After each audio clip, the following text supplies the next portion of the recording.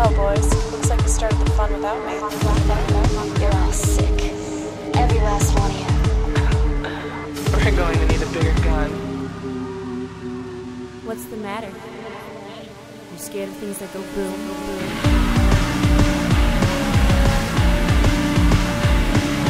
Give me one goddamn reason why I shouldn't blow your goddamn brains all over that goddamn wall. My name is Eric. Today on Double Feature, we have the Splat Pack expert, Michael Kester. Michael, what is up? How are you doing? I'm doing all right today. We got 2 films on the show today. What are we doing? We're going to do Taken and P2. Why don't we start with Taken? Although that doesn't make any sense. But let's do it anyways. Before we start with Taken, we have some spoilers coming up on the show. We're going to tell you who the captors are, who the captives are, and how they get away. Mm-hmm. All of that will be spoiled inside the show. Also, I don't know if actually one of us is going to do a Liam Neeson impression at any point. I'll try, maybe. It might happen. Despite the radio voice, I don't actually have a Liam Neeson impression to give you, so that might be up to you. So I won't spoil you on whether or not this show will include that. We have chapters to skip around. So if you were expecting us to do P2 first, then you can skip right to that, and then you can come back, skip back to Taken, and then skip to the end of the show. Great. The show's all about choice, so of course we're going to do that. Not only are we talking about captive situations today, but I think we're going to be pretty director heavy. We're going to be talking about the people who made these films because they're kind of action films. And goddammit, I want to know who made them. So let's start with Taken. Who's behind Taken? Taken is written by Luc Besson, but it's directed by Pierre Morel. All right, so why don't we start with Luc first? Because we've seen him on the show before. Yeah. He directed Fifth Element. Mm-hmm. He also directed Leon the Professional. That was one of his earlier films, which is kind of where Natalie Portman got her start. Right. And recently he's been writing more than directing. Which I am A-okay with. Yeah, most of the time it turns out pretty good. Although that might be sad because I do like him as a director too. So he's been tied up doing those Arthur and the Invisibles, that kid movie series. Is that what that is? Yeah. I don't know anything about that. It's about this little kid, and I don't know. He's really. invisible? No, he meets these Invisibles. I think they're tiny people. Tiny people, got it. Pierre Morel, though, I didn't know Pierre Morel before investigating Taken. Pierre's been, he was in that movie that you saw. I haven't seen that. What was that? From Paris with Love. Yeah, From Paris with Love. Sorry, did I say he was in that movie? Yes, he directed that movie. But he's been a cinematographer for, 2 decades or something. You could definitely see that in Taken. For sure. It's a very sharp film, very gorgeous film. And then, of course, there is the cast. Liam Neeson, I think, is the thing to talk about in this cast. He basically carries the entire movie. Yeah, and it's not an easy film to carry. No. You're presented with... Okay, so a number of people saw the trailer, and we always talk about how we don't like to talk about the trailers to films. Right. Unless it's important. Because we just don't see the trailers. Right. I mean, 9 times out of 10, that's the case. We avert our eyes during the trailers. But the trailer to Taken is important in that the plot of the film, there's an entire scene in Taken that is essentially is the trailer. Yeah, it's the titular scene, right? The they're going to take you scene. That whole scene is the trailer of the film. Mm-hmm. So anyone who's seen the trailer knows the plot going in, which is a difficult task as an actor because Liam Neeson's only strong role where he gets to interact with somebody to set the mood for the film has already been, the cover's been blown. Yeah. The audience knows it going in. So he has to carry a film which is largely solo and fighting and make us feel like it's more than just ass kicking. Yeah, that's probably the most dialogue he gives. The most dialogue he gives not as a father, but as an ass kicker. Right. He doesn't talk, he does some interrogations, and I think you really get to see that stuff there. But early on, it's just about him being a father, his interactions with his former coworkers, let's say. Yeah.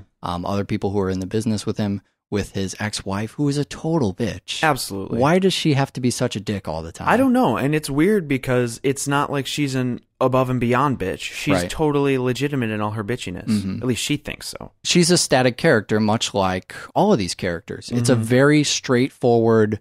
You could almost call it high concept. Yeah. Right? I mean, even down to the titular line. Absolutely. It's Taken. His daughter is taken. He has to get her daughter back. That's all we're dealing with here.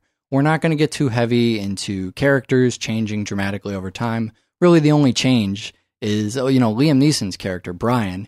He doesn't change at all. He is a badass the entire time.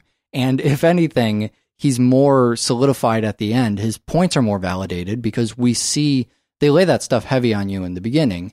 He's a domineering father. He may or may not have been there during when his daughter was growing up. Right. It's funny because his friends give him shit about it. Sure. Like, well, you always left the job to go to your daughter's birthday party. Well, essentially, it seems like during his daughter's youth, he kind of shot himself in both feet because he never fully devoted himself to his work or his family. daughter, So right. he ends up, essentially, because they're both full-time jobs, he ends up failing at both. Right. I mean, he's Right. great when he's there. Yeah, he's great just at both not of them. always He's- there. Yeah, sure. He's trying to take on 2 jobs at once. But his character is all about being a protective father. And at the end of the movie, he starts the movie telling her, don't go over there, it's scary, it's dangerous. And he ends the movie basically in a position where he could just say, he doesn't say it, but it's kind of implied after what she went through. See, I was right. Right. The worst Exactly. possible fucking thing happened to you. So she gets kidnapped, she gets sold into slavery. That's basically I think if there's any surprise to the story, it's that she's sold into this Right. European sexual Right. slavery. Well, there's actually 2 surprises, because another surprise is what originally lures her to the European evil land, which is Paul Hewson in The Voice. Oh my God, Paul Hewson. I'm going to get to Paul Hewson in a second, who just keeps showing up on our fucking show, but I'm actually not ready for that yet because I just cannot stop talking about Liam Neeson. All right, so we saw Liam Neeson on the show before when we did Schindler's List. Yes. Liam Neeson is fucking great all the time. Fallout 3, Liam Neeson is awesome. Schindler's List, Liam Neeson is awesome. Batman Begins, Liam Neeson is awesome. I thought, and I might have mentioned this back when we did Schindler's List, but I used to think of Liam Neeson as a joke. I had never actually seen him in anything, but when people threw out the name Liam Neeson, I thought, oh yeah, probably a terrible, cheesy action star or something. I had no idea that he could give such an incredible performance, basically because I was completely ignorant about who Liam Neeson is. It happens. So that may be part of the reason I love him so much is because I'm just totally blown away that here's somebody I totally dismissed, knew nothing about, and he turns out to just be fucking incredible all the time. He's one of the best. I mean, that's why action stars are not that Liam Neeson is even an action star. Not at all. It's Not one of the even many remotely. things one of the many different things that he can do. But I think you'll find that typical of a lot of action stars, they have to carry their film. They're not given a lot to work with. Well, he kind of parallels. So, I mean, I've crash coursed myself in action stars. Yeah. More to a fault than to a game. All right. But there are two camps of action stars. There's the camp where you're just along for the ride because they're so damn badass. I'm throwing up quotes here. Yeah, Because those are some scare quotes, I think those are called. I don't like Jason Statham. Okay. I can't get into that. It's just I hear you on I that. do not identify with the people that identify with him. Our producer's ex-husband had me watch that movie where he drives things around. Every What movie is that movie. No, but you're thinking of The Transporter. Oh, that was one of the worst things I have ever seen in my life. I can't get into that. However, then there's the other side of the camp where it's kind of 50% badass and 50% owning the badassery. Yeah, right. That's Stallone, that's Dolph Lundgren, that's Kurt Russell when he's put in the right role.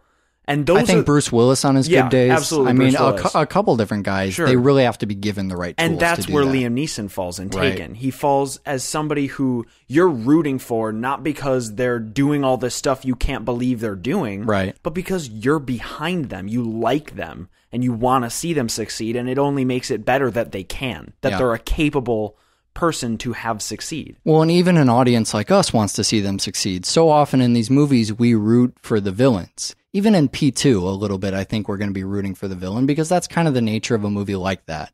You want it to, modern day exploitation. Absolutely. You want it to be fucked up. You want it to have a downer. Here, we're looking at a film with so much French talent behind it. It just seems natural that we want people to be tortured and we want to go through these incredibly fucked up situations.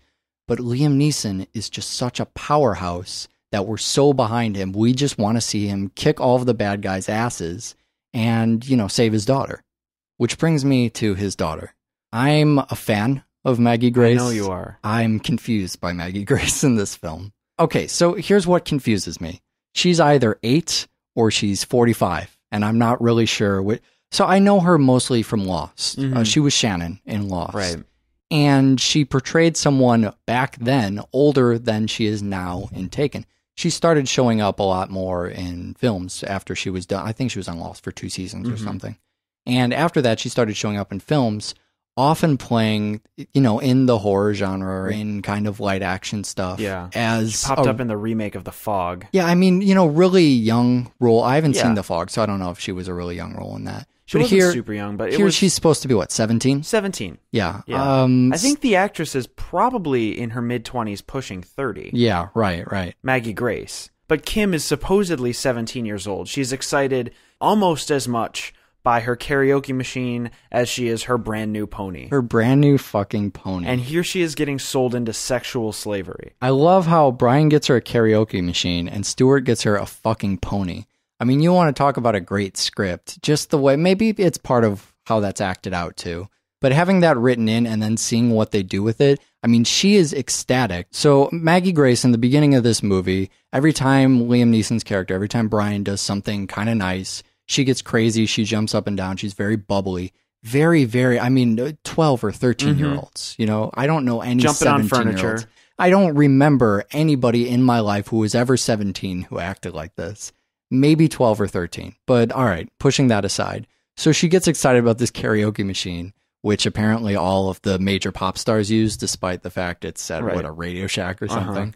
And she gets excited about this, and you're thinking that's the pinnacle of her excitement, the peak. That's as excited as she's going to get. Turns around, Stuart bought her a pony, and she flips the fuck out. It's just your heart just drops for Brian, He went in there and he investigated all this. What does he say? Read the manual cover to cover 1,000,000 times or whatever. And he gives her the gift and it looks like everything's going okay. And then she turns around and there's a pony. Instantly forgets that Brian even exists. It's just so fucking sad.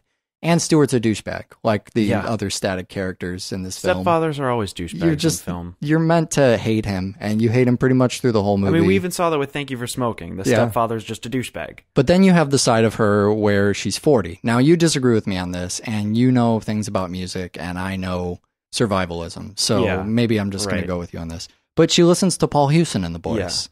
I thought the only people who listened to Paul Hewson were in their 40s, or at least pushing on the late 30s. Well, the thing is, the reason that a lot of people in their 40s listen to Paul Hewson is because that's how long they've been around. They've been around since the late 70s, early 80s. So those people are now 40, but they were once 17 when their hit single like Nameless Streets and what's the other one? Blood on a Sunday. Hello. All right. And the other thing that's weird about Maggie Grace's character, and this isn't, I don't want to knock her as an actor. I think it wouldn't be as fun if she wasn't going crazy all of the time. So I think that's fine.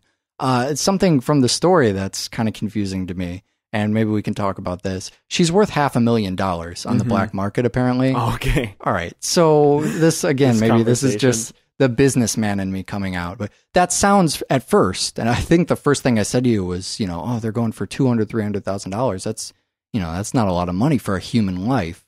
But then I thought, this is sexual slavery. Making the most they could possibly be making in these, little shacks that they're put in. Right. The trailers and yeah, I mean, this has to be very, very cheap stuff. It looks like probably blue collar guys, maybe coming off the streets.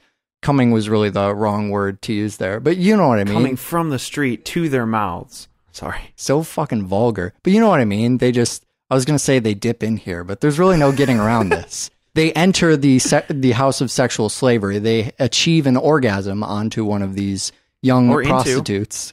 Wow, you just can't. I thought I would just go as lowbrow as I could and I would escape anything you could. No, I guess not. All right, you get what I'm saying here, though. They make, I would say, they're not high-end escorts. I don't even think they're making money. Yeah, well, probably not. But these guys that's my point, is these guys are paying money to do this to the people who own them. You could not make $500,000 if you sold one of, well, how long does that work? Selling those girls 5 years, maybe. I mean, when they're 30, that but doesn't work at the rate anymore, they're right? using them, I mean, those girls are broken in 3 years. Okay, so that's my point. How are you going to get $500,000 out of Maggie Grace's character? Well, that's the thing, is I don't think they're doing it for resale value. I think that these are the high end. These are life slaves for the personal use of the hitman boss. All right, they're there for him. He is purchasing them as it's buying a car. Right. You drive it until it breaks down. Right. So, I mean, that's what he's doing. He's buying a 17-year-old virgin and he's going to use it till it breaks. and then he's done. But my question, and this is one I posed to you, Okay. and I'm just going to ask you on the air, we can make it short. But on the black market, these girls are going for $500,000. Uh-huh. And they're going to Scum. Yeah. Just because it's the black market. Yeah, sure. I mean, they may be nice guys, but they're still not going to be... If you're buying a woman on the black market, it's not because you respect them. Mm. So on the white market, assuming legality of selling yourself as a permanent sex slave, do you think that you could get more money for your... I mean, so this is selling yourself. Sure. You're on your own market, so this is all your income. All right. You mean if she just went out there in a Post a country, let's say Craigslist that. ad. Okay. So you're just going out and you are saying lifetime indentured servitude. Till you die. Right. I don't know. I have honestly no evidence to, I know that high-end prostitutes make well over 500 million if they can, do their booking right, Yeah. I guess. So I don't know. By the way, don't ask me why I know you can tell from the fact we're asking for donations so often on the show that I cannot afford a high-end prostitute. But if you were to just actually sell yourself into slavery, I have no idea what you Me would neither. make. No idea. I was wondering if the white market has a better margin Sure. value than black market. It's interesting to think about the way that the price would fluctuate from a legit market into a black market. I think you could probably see that with the legalization of different drugs Yeah. and bootlegging Sure, and so sure. forth, but far away from anything this film is concerned with. Right. Definitely a topic for another show. If we could get back to Taken, and back specifically to that scene you mentioned being the trailer, the "they're going to take you" scene, I think that is such a good scene. The thing I like the most about that, the performance by Liam Neeson is great, and the Taken voice that you use on the telephone that I use to tell people what kind of groceries they need to bring. That voice is great. The whole setup of that scene is great. My favorite part is that the camera stays on Brian as you hear what's happening to her, rather than focus on these men taking her and then that kind of diminishing the action when it happens later. You just see his reaction. You gain that emotional connection to him in that moment, which you need later to be following him around. It's a smart choice by the film because had they just shown you the action, you wouldn't feel as connected to him. And later when you got action, it would just be more of the same stuff. Well, also another thing that's interesting about that scene is that the last time you see Kim before Brian does is when she gets pulled out from under the bed. Yeah. You don't see her again until Brian finds her. Yeah, right. The last thing you see is this horrible thing begin. And then you don't know what's going on. You're as clueless as he is. You're only along with what he's doing. Well, another great thing about that is he has this recording, and in order to find the people that took her, he has to listen to this recording of her being taken over and over and over. And it's just fucking terrible to listen to. Yeah. It's just her crying out for help and hearing the attack, to have to relive that moment over and over, just listening to it. And then when he actually gets to, the scene of the crime, they have these jump cut, slow motion flashbacks, which I like a lot, where he's sort of even more graphically reliving what happened or trying to piece that together. It's just really hard for, it's hard enough for, say, a team of police officers to investigate a scene like that where they're emotionally detached. But for him to come in and you feel that he has that connection, but he has to shelve that, Right, so he can be the sleuth at that point. It's one of the really smart things that I think the script does. I mean, the script does a lot of smart things. It's got short, memorable scenes. They're always moving from place to place to place. In that scene where he's identifying the Albanian guys, we were talking about the voice recorder or whatever, but he's trying to get them to read and to say different things to give him clues. The French police are after him through the movie, which I thought was a great way to show that there are consequences to his actions. So often, I mean, you can attest to this having watched all of these action films, especially recently. These guys go around They're just killing wrecking balls. people and and no consequences Absolutely. ever. Never do the police go after. I mean, rarely. A film do the police go after. like Commando, Uh-huh. where it's just Arnold Schwarzenegger is a wrecking ball Sure. through South America. Sure, and that's what you want in a lot of films, but not a film like this. A film like this that has consequences, I mean, that feeds into the story much better. And then the action itself is great. All of the action in here is really good. I mean, from the Foley, you have that gun Foley I really like. I'm just going to keep attributing it to the French because I just don't see that, or I guess hear it a lot over here. Here, the gunshots are always really bassy, really boomy. But I've noticed this in a couple French films that I've seen. They always have that high end of the register, that metal clanking sound. For some reason, that just makes them seem more brutal. The hand-to-hand stuff in this was really good. The guy getting hit by the car, in that chase scene in the beginning.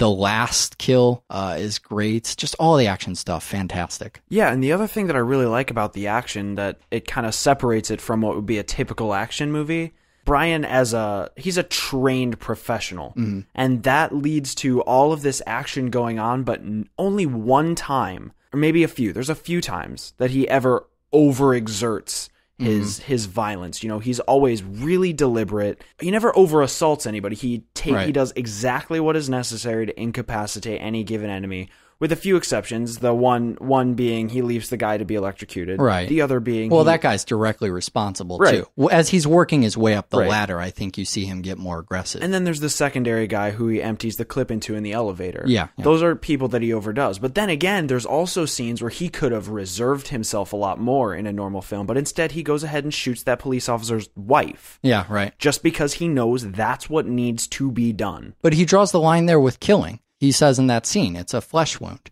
You know, he doesn't have time. He's fighting the clock constantly. He can't fuck around with these games. So he's going to shoot her in the arm so that we don't have to linger in that scene it's part of the script again, you know, hopping from place to place.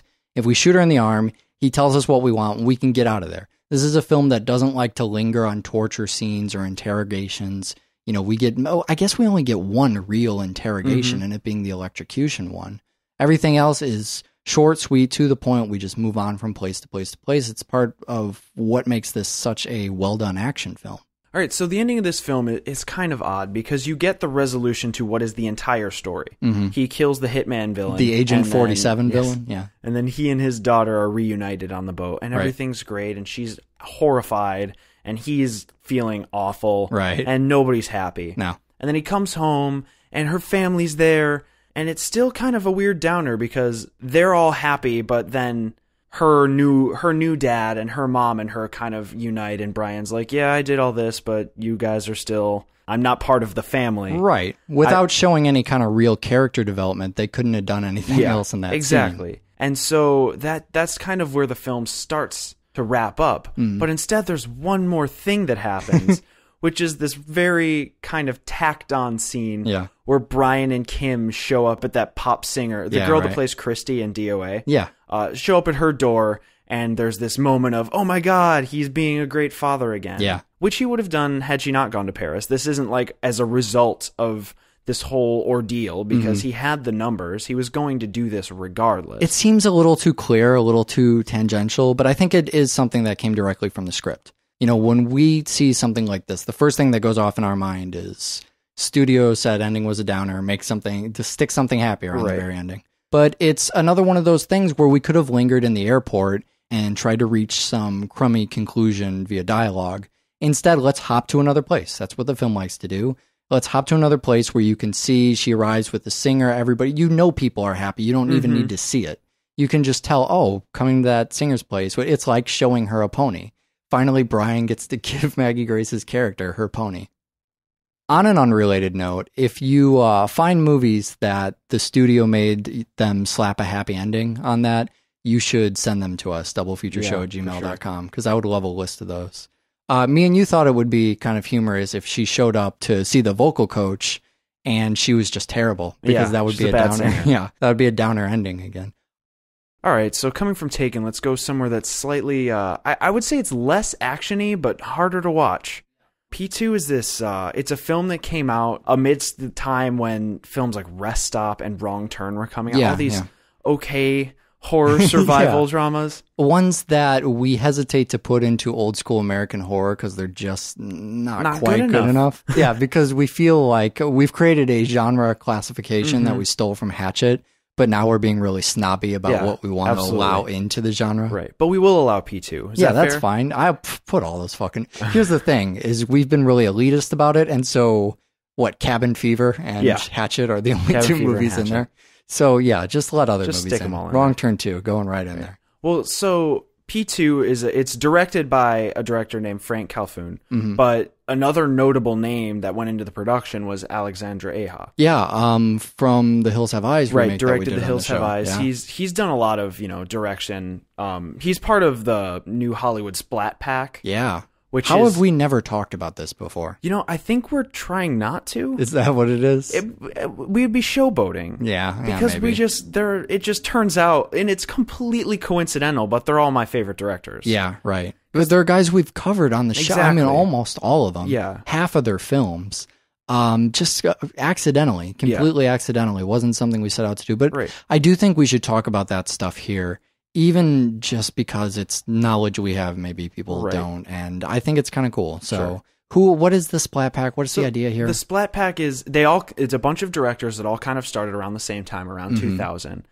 And they're directors that are known for not pulling punches when it comes to graphic Right. violence or disturbing film. And they're also known for trailblazing and doing films and stuff that people haven't seen before. James Right. Wan is a really good example of that, the guy behind Saw. Mm-hmm. And then Bousman picked up on that. He's also kind of lumped in there. And then we Right. have Alexandre Aja, who started with High Tension, and then he's gone on to do plenty of violent flicks Sure, from there. yes. And then we have Producing as well as directing a lot of them. right, and then we have our two of my three, Rob Zombie, Eli Roth, and Neil Marshall. Yeah, you don't even have to say their names at this point. Although Neil Marshall hasn't come up in a while. Yeah, well, we've covered two of Neil Marshall's films. Right. Neil Marshall did The Descent and Dog Soldiers. I think we've probably already covered Doomsday just in how many times we've Yeah. mentioned different pieces of it on the show.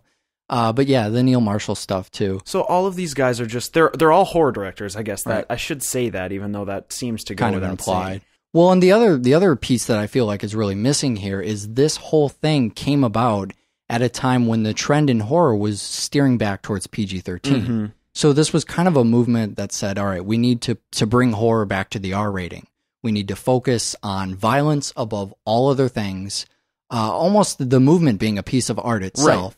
Here's the concentration. Here's what we feel is left out of all of these other pieces. We're going to provide something that almost solely focuses. I mean, think back to a lot of these films. Think back to the stuff we covered on the show. They don't do a lot more than be incredibly violent, and they exceed at that. Yeah, They do very, very well at that. and P2's no exception. I mean, No, P2 not at all. has a more of an arc story that ends in a bloodbath. It's modern day exploitation. You know? Totally. It's something we've talked about before, but I think that's why this movement came about, because all of these directors, I mean, we've talked about half of them just in spotlighting the directors themselves, being fans of the old stuff. Eli Roth and Rob Zombie come to mind right away. for sure. But you even see some of that stuff in Bousman's work, whether he knows he's influenced by it or not. You know, Eli Roth, I remember seeing, I don't remember what movie he was working on, but he's wearing a different colored Cannibal Holocaust shirt every day on the set. You know, they're influenced by this old stuff. They feel like it's disappeared, and they're creating exploitation movies, those same kind, but in today's packaging. Not callbacks like Black Dynamite or like, you know, Planet Terror or anything like that. They're making movies that appeal directly to today's audience without any callback factor, Right. but doing the same kind of thing. And you know what? It's studios too. Yeah. I mean, we've seen the same two. I guess Yeah. it's the same It's two mostly, studios. It's mostly Lionsgate and Dimension. Yeah. The only time you really see them veer into different studios is, I believe, when the property is already owned by the remakes. Yeah. You know, sure, something sure. like The Hills Have Eyes, I think, was Fox Searchlight. Fox Atomic. Yeah, it was one of the Fox labels, and I think that's because they already owned rights Yeah. to the. Although I could be mistaken on that one, but it's pretty much Lionsgate and Dimension leading the way in a lot of these things. So you've seen a lot of horror movies, Yeah, and I no have. matter how many of these things I watch, you always double or triple my numbers on these. So I want to ask your opinion. There are two different ways to treat your scare shots in movies. One is to let viewers know right in the beginning that it's a scary movie by scaring them with stuff that is not frightening at all. And the other is to trick them into what kind of I can't think of a good example, but what was that Japanese movie people always want us to talk about? Audition? Yeah, Audition, where it seems like it's a nice, happy movie in the beginning, and then all of a sudden it gets fucking scary out of nowhere. So this movie does that thing where it's a scary movie, but it has not yet gotten to the scary stuff, but they still try and do scare shots. Yeah. You know, like the scene in the beginning, I mean, not even the flying tom-tom, which we'll talk about, or maybe we won't. That's all that needs to be said, right? We found another flying tom-tom. It's in this movie.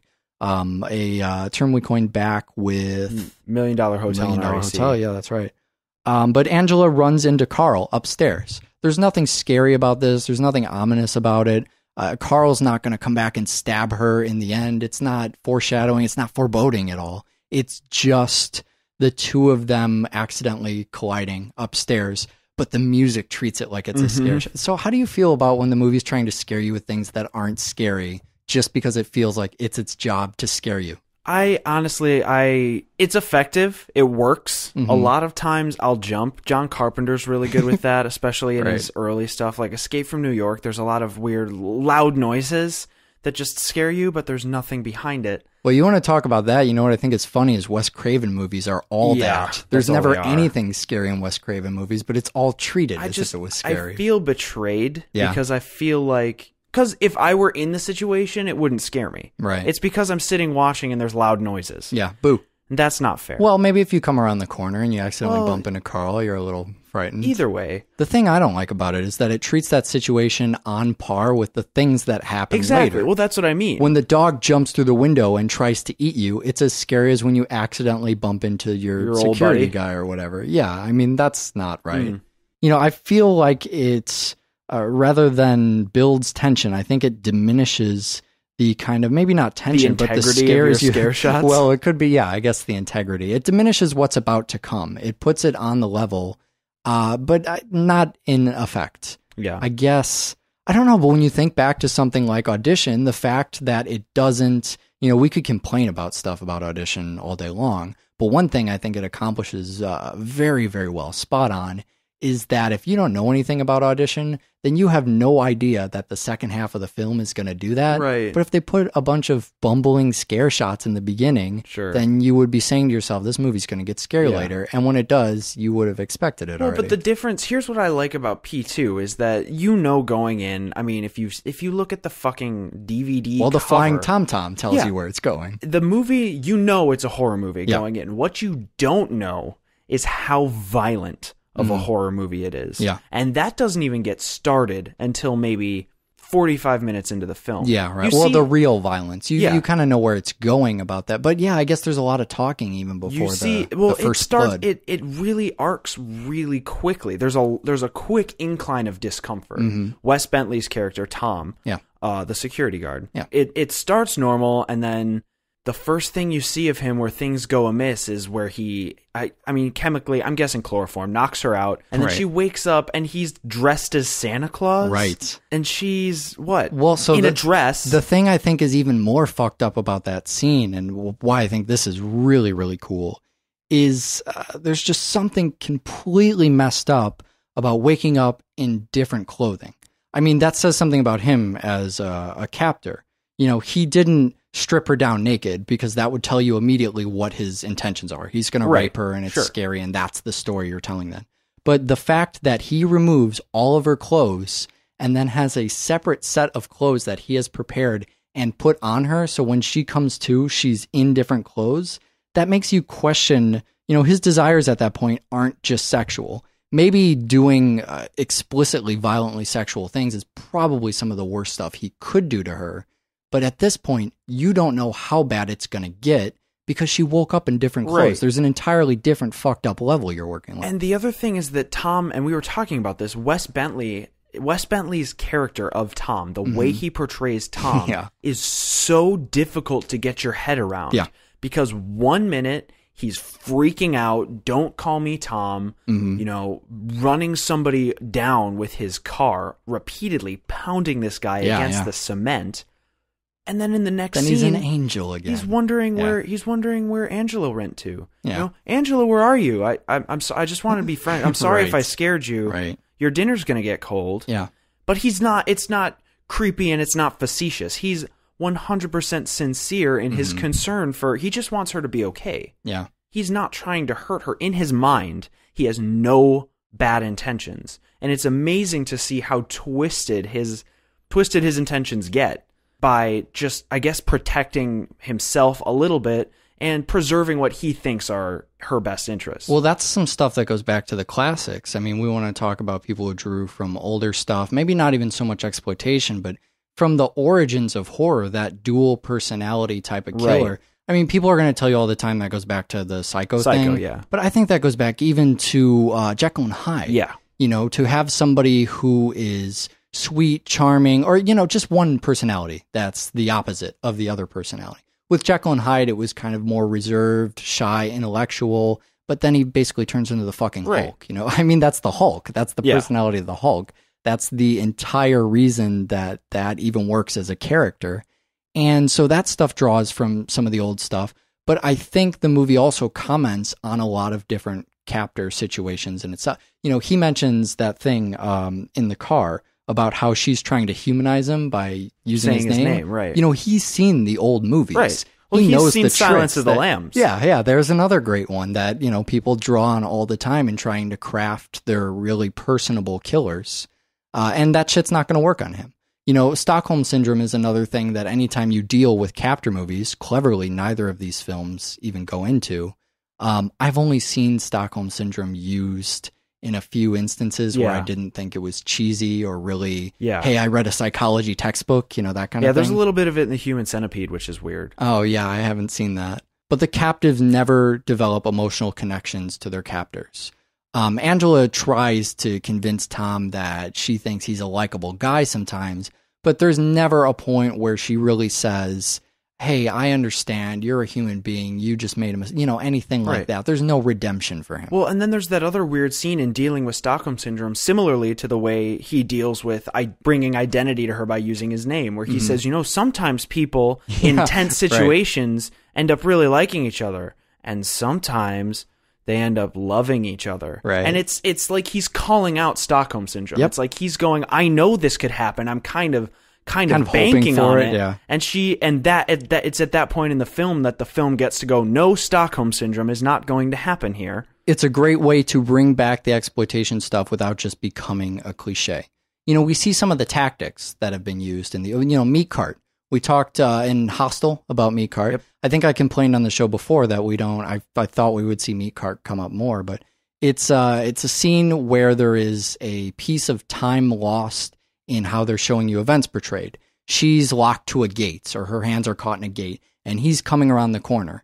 And we keep flashing between her locked in the gate and him coming around the corner. And as he turns to the corner, he looks at the gate. She should be there, but there was about 5 seconds the movie didn't show us where she got away, or she got away as he was walking there. There's two of them actually in this movie. We got a double header on the Meat Cart, which is kind of rare. But there's also the one where she gets the axe, and we think he's in the booth. We keep seeing these scenes of him in the booth. They keep going back and forth. And by the time she swings around that door and she's got the axe in her hands, he's not in the booth anymore. But then on the other side of it, we have the classic horror stuff where, you know, for instance, she's inside this parking lot, right? But the horror creators still manage to somehow drench Angela. She is soaking wet for the second half of the movie. Yeah. I mean, it's not exploitative enough to have her running around in this dress where basically her tits are just leaking out of the dress. And then they're just dousing her with water twice. She gets doubled out. Well, she starts to dry off. Yeah, it's the elevators, the first one. The last thing you need is the end of the film to be less sexy than the middle of the film. Right. So what, the sprinklers come on? Absolutely. Yeah, it's just classic stuff. I think that's one of the components we've seen to the splatter stuff is it can't just be splat. It has to be the fun, tongue-in-cheek. I wouldn't call it self-aware, but, you know, exploiting women in the way that Jeremy Kasdan talked to us about, where he argued at the time it wasn't misogyny. I don't know about that, but I would still say that we're aware of what we're doing, and we do just like to see naked people on screen. There's something fun about that, and everyone's kind of going along for that ride. So the thing that we kind of need to touch on is the title. It's a very strange title. The film is called P2. And that is because that is the name of the level in the underground parking garage where Angela parks her BMW. Right. The entire film takes place in the Empire State parking facility underneath the Empire State Building in New York City. Mm-hmm. And the film is it's amazing how many ways you can use something as simple as a parking garage. Right. How just having 4 levels of the same shit gives you places to hide. It gives you places to smash people against the walls. You don't need new characters. No. They bring in the cops. They could very easily bring in the cops and then integrate the cops into a plot where they're killing, where they're being killed, stuff like that. But the cops kind of come in, drive around, drive back out, and Angela is just as fucked as before. Because when you're in this parking garage, in real life, the only other person in there is the security guard. Mm-hmm. And if the security guard is out to get you, you've got no chance if you can't get out of the garage. Yeah, it's some of the stuff we talked about when we did Inside. Yes.